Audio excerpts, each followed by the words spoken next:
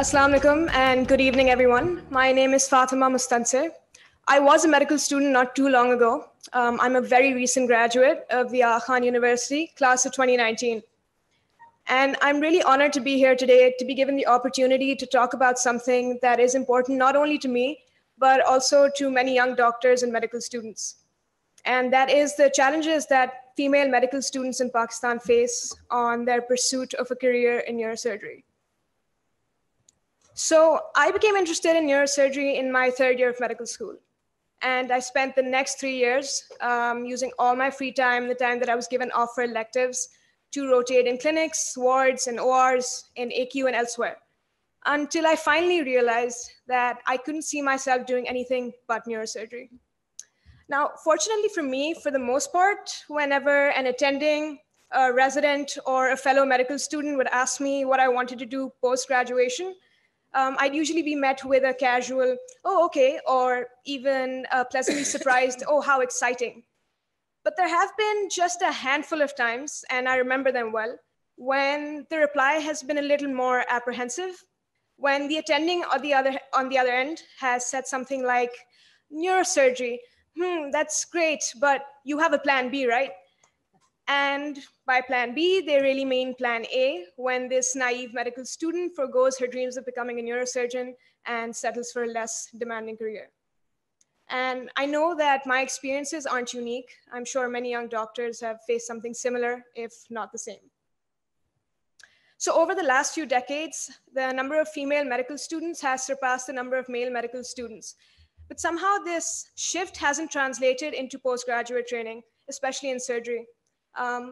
Statistics show that less than 1/3 of surgeons globally are female.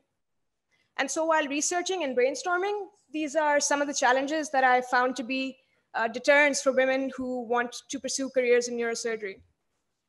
But if you notice that, if you look at these challenges, you'll find that a lot of them, if not all of them, are applicable to any surgical subspecialty, any career in medicine, or even careers outside of medicine. So what I want to do is talk about some concepts that I think are important because they act as impediments to a young female medic's career in neurosurgery, but that also ultimately tie in some way to these very real and practical challenges.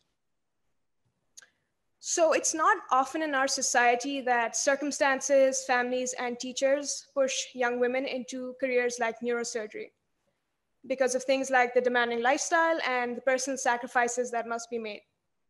This, coupled with the fact that the road to neurosurgery is so long and daunting, often puts young women off before they've even started. And so when moments of self-doubt emerge, as they often do, I think women in Pakistan find that they have an easy exit, a sort of exit strategy that allows them to settle for a less demanding career or sometimes no career at all. And it's unfortunate because I think that these are certain things that girls may have been ingrained with since childhood. For example, the math teacher saying that girls are not as good at math as boys, or the sports teacher saying, why don't you play throw ball instead of cricket? And we grow up with some of these behaviors as we go into our professional lives. And so when the going gets tough, take the easy way out, settle for something less rigorous. And I think that this paradigm ties in well with the concept of low expectations for women in Pakistan. In a society where women aren't expected to fulfill the role of breadwinners, and where higher education of this sort is a privilege for so many, achieving the title of neurosurgeon isn't something that is routinely expected of young women. Only a few weeks ago, I went to visit a family friend who also happens to be a very senior family physician. He congratulated me on becoming a doctor. He shook my hand really warmly. And upon hearing that I wanted to be a neurosurgeon, promptly remarked, you too have the look of a family physician. Now, I know that he didn't mean to put me down, and I wasn't offended, but it did make me think, why is it that whenever young women in our society voice their ambitions, they often elicit this knee-jerk response, which is sometimes harmless and meant as a joke, but sometimes also as a warning. And I am fortunate in that my immediate support system that consists of my family up to my mentors doesn't let instances like this dissuade me from my ultimate goal. But I can imagine that there are families out there who heed these warnings and eventually impress it upon their daughters to rethink their professional path. Another problem that we face based on all of this is that statistically speaking, you won't see a lot of young women lining up to become neurosurgeons all over the world and in our country as well. And what we end up with is a paucity of neurosurgeon role models in the field. This only serves to perpetuate the hurdles that women in neurosurgery face. And more so, when young female medical students, such as myself, don't see a lot of women represented in neurosurgery all the way up to the faculty level, they're discouraged from pursuing a career in such a male-dominated field. But I also want to shed some light on a lesser thought about fact that is more applicable to younger medical students and recent graduates. That is the fact that we don't have an adequate peer support system or network. People my own age or close to my own age with whom I can share struggles that are only unique to people at the cusp of their careers and with whom I can collaborate with to find solutions to these problems.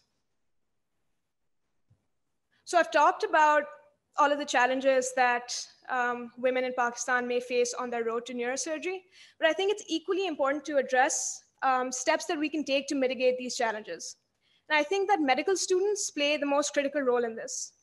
We must find ways to encourage and nurture medical students who show an interest in neurosurgery, especially young women, because 20 years from now, they will become the future cohort of neurosurgeon role models. Furthermore, I think it's not enough anymore just to address individual problems. We must adopt a more holistic approach, which I know might sound a little cliched, but something that actually involves reevaluating cultural stereotypes that say that women cannot handle tough jobs. I think we need to inculcate in ourselves an attitude of self-belief and of doggedness to keep our heads down and keep working. Eventually, people will see your work and will accept you. And most of all, move on past those who say that you can't do it. I think it's very encouraging to see that despite all of these challenges, women in Pakistan continue to strive to make their place as neurosurgeons in hospitals across the country. And as Dr. Darbar mentioned in her report earlier, we have some hopeful statistics. The gap between male and female neurosurgery residents is narrowing down in Pakistan. And so the future looks pretty good. So I want to end with a quote, as is often the norm. But this is from someone who happens to be my mother's role model. So I recently read that Hillary Clinton is considering running for president. I mean, she hasn't entirely ruled out running for president a third time. And that really made me want to quote her. So she says, "Women are agents of change. We are drivers of progress. We are makers of peace. All we need is a fighting chance." And so with that, I leave you. Thank you very much for your time.